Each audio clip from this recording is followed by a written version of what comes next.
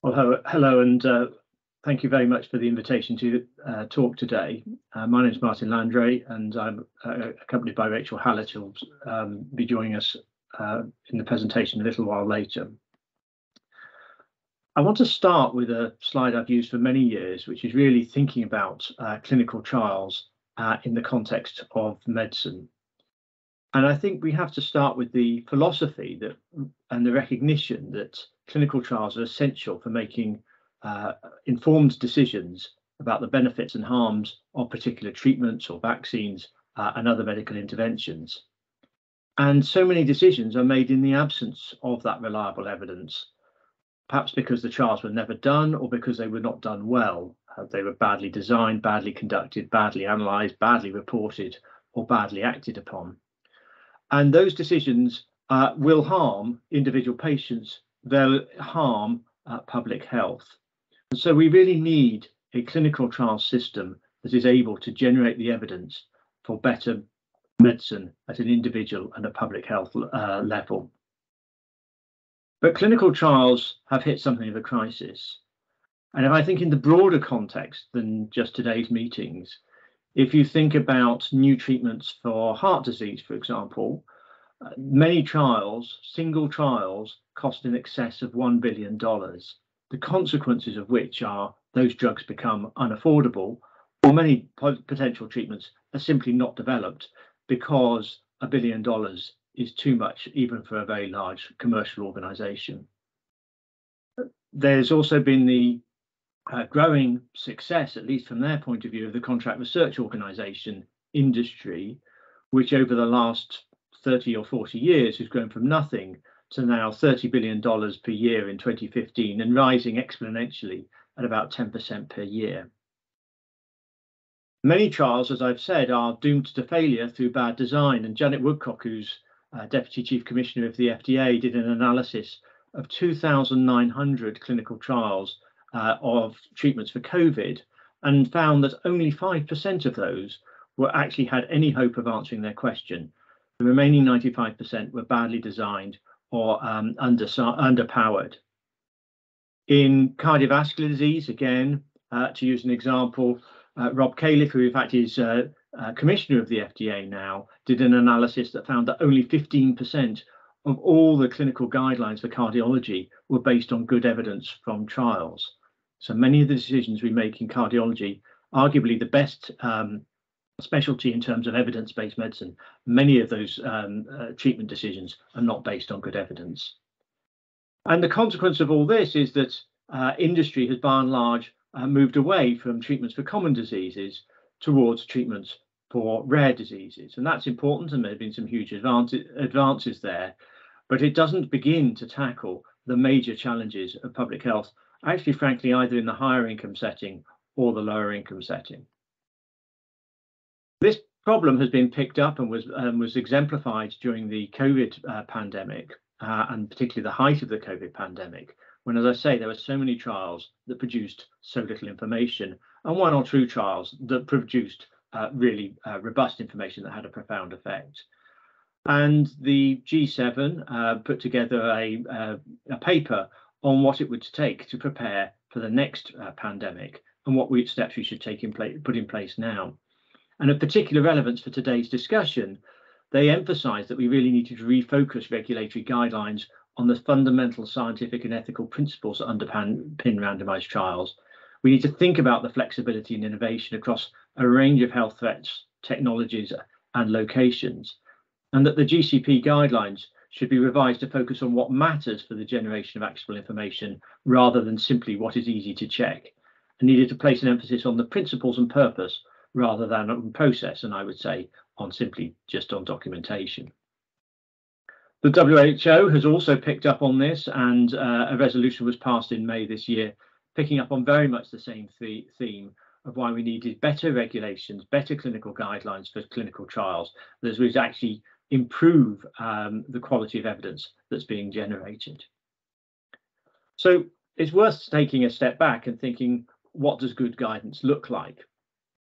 Well, first of all, this must be based on good science, good ethics, focused on the issues that materially will influence the well-being of the patients in the trial and the reliability of the results, which of course will influence the care of future patients who are not in the trial.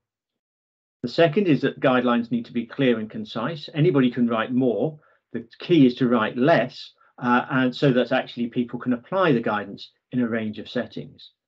It needs to be inclusively developed, co-developed with regulators, of course, and funders and the commercial academic clinical trials sector, but also with clinicians and patients and the public from across a broad range of disease settings, a broad range of healthcare systems, a broad range of economic and other backgrounds. And the guidance needs to be progressive and durable. We're not trying to regulate for the trials of the past, we're trying to regulate for the trials of the future.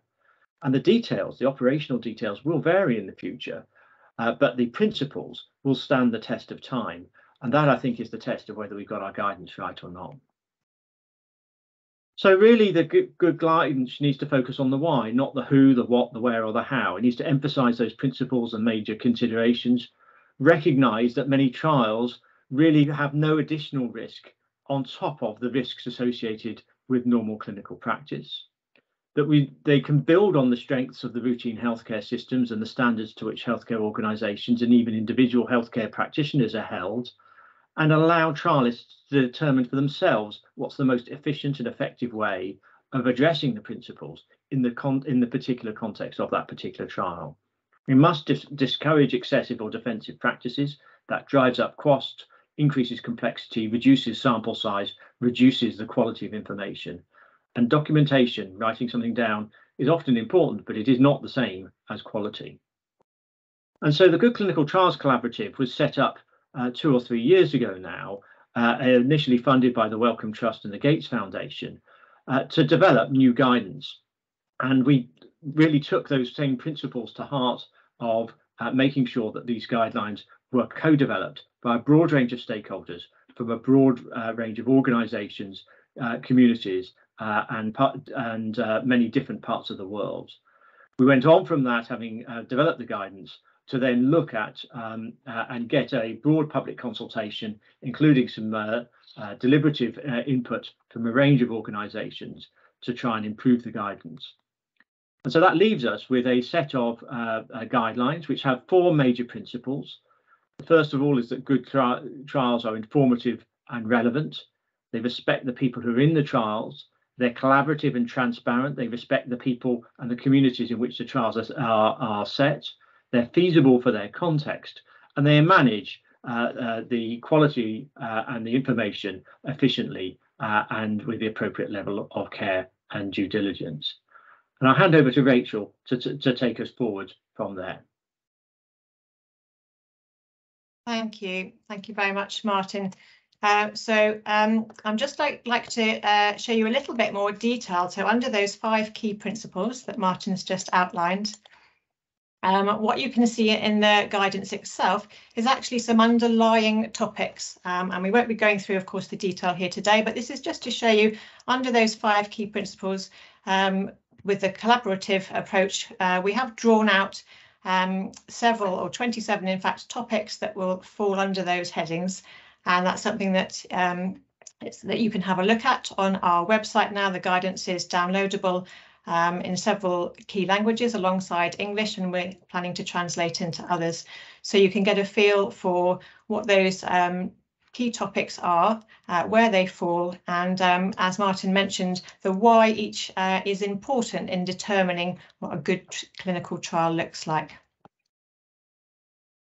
So moving forwards now, what I'd like to just take the last few minutes to discuss is what the uses for the guidance we hope will be, and the activities that we're now embarking on to help promote and advocate for the guidance.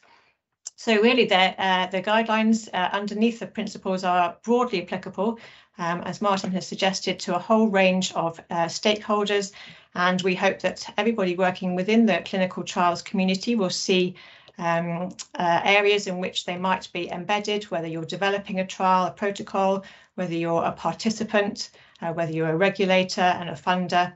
There are elements there that describe good practice and why certain aspects are important throughout the whole workflow of a typical trial.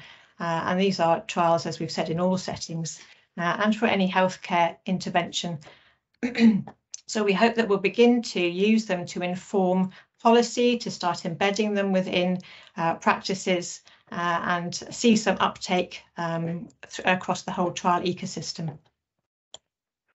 So current activities to try to promote these are shown here. So we're looking, as we've said, with a whole range of different audiences that we'd now like to start conversations with, and to try to see where we have complementarity and where alignment with our principles will really help to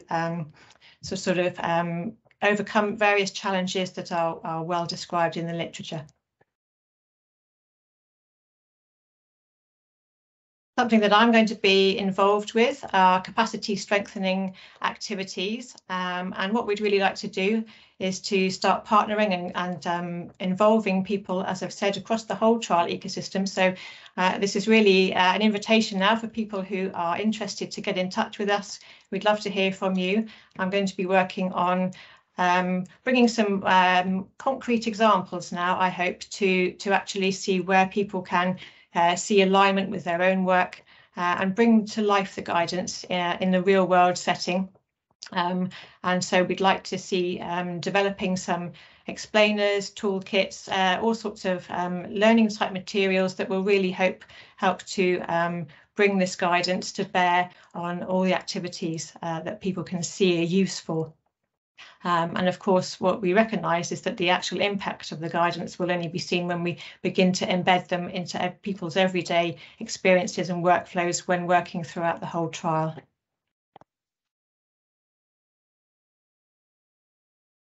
So, getting in touch, we'd love to hear from you. We have a newly launched website you can see here. We'd like to speak to everyone who's been listening today and everyone on the sessions who is working within the trial system and would really like to start these conversations. We're on Twitter and LinkedIn. You've got all our contact details there. So we'd love to hear from you.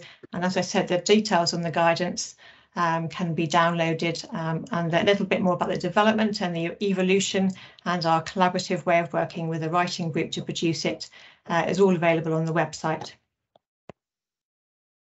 So thank you very much for the opportunity to share this with you. I'm going to be, this is obviously a recording, I'm going to be in the session with our team lead, Nick Medhurst, and we'll be happy to answer questions and to speak to you then. Looking forward to it. Thank you.